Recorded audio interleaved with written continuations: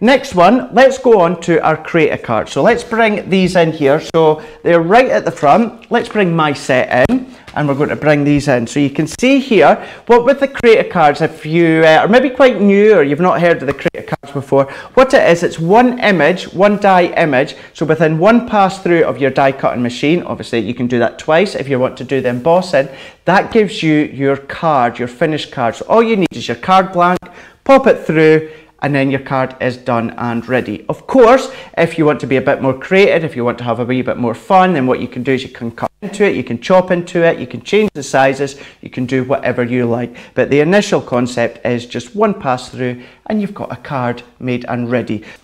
So bringing in, I've got a few elements all here ready to go. So if I just bring my set back in, and we're going to go for the bauble. So we're going to go for the ornamental bauble on this one here. So what we're going to do, taking this out, now what you'll see is it doesn't have an outside cutting edge. So what that means is once you cut into your cardstock, that will stay in place. If you want to chop it out, just take your guillotine, whether it's your larger one or your smaller one, and then you can just cut away the edges and that will give you your image. So bringing in our plates again. So what I'm going to do for this one here, same combination, so it's your cutting plate, it's your plastic shim, magnetic shim, and it's also your top cutting plate. Because we've got a lot of detail within this one, I always just like to put in my metal shim for this one. Try it without your metal shim, because you may not necessarily need it. I just like to give it a shot and try, just to make sure that all those bits cut out. So all that I'm going to do is just tape this down into place. So taking our low tack tape, then taking our plates again, and we're just going to go in and popping that through the Gemini Junior. So you'll have seen with these ones here, as well as the dies within the Poinsettia collection, these will all go through the Gemini Junior.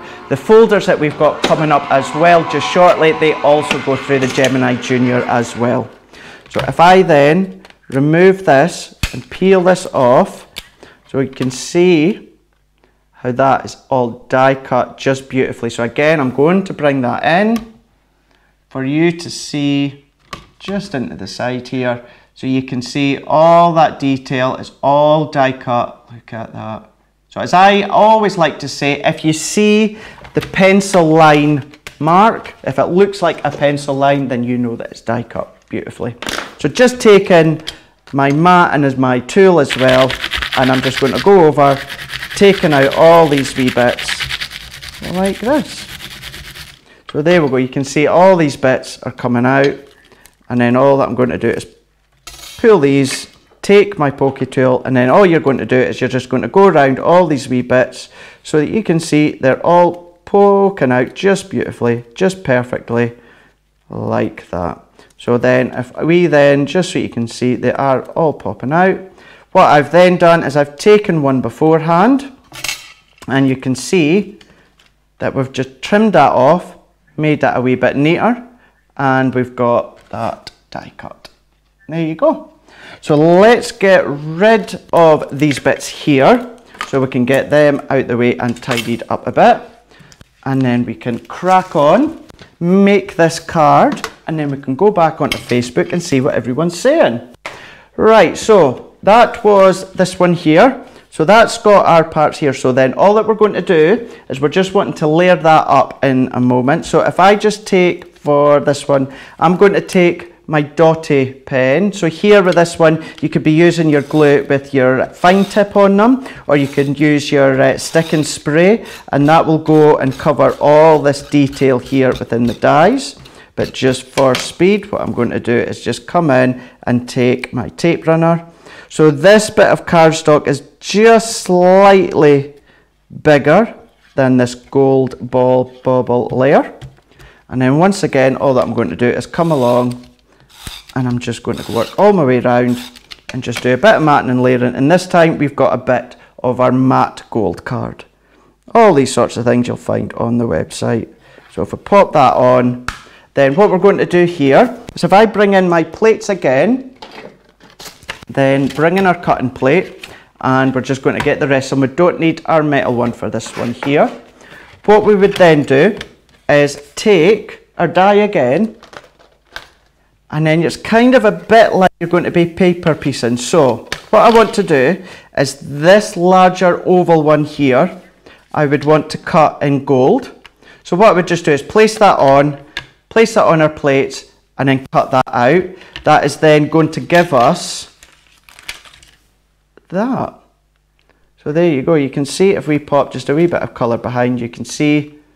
So you don't just have to use the die as it is. What you can do is die cut that, and then you can cut into it. So once again, what you can be doing is changing the colours as you wish and just chop into them. So take that out the way, move that out the way. So here, if I bring these in, what we've done is we've got these parts of the baubles that come within the Create a Card die. And then what we're going to do is take some more coloured cardstock. Then for this one here, what I want to do is make that green.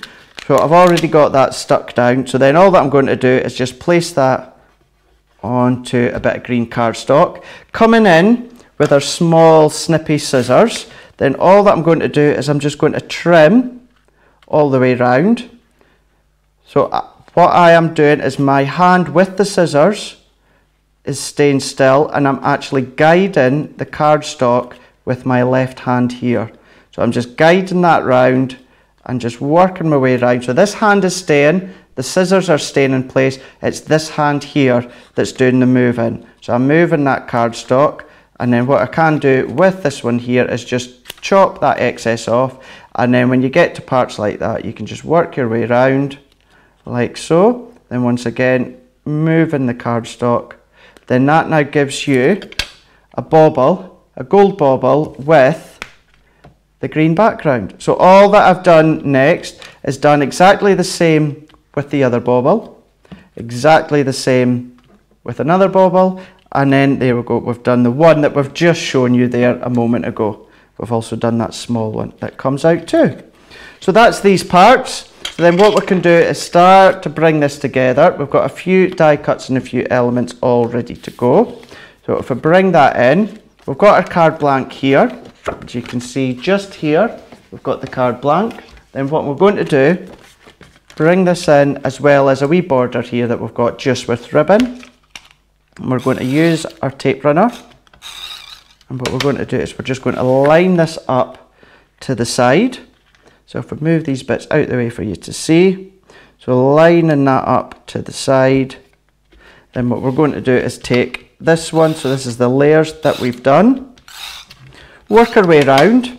Once again, we're then just going to place that on.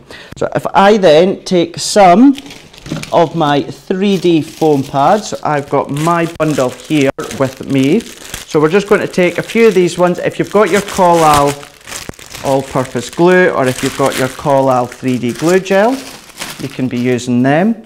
So I've just got some of my large foam pads, so all that I'm going to do is just place them onto the top and working my way across all of them, taking this last one where I would just take a wee cut of one and place that on.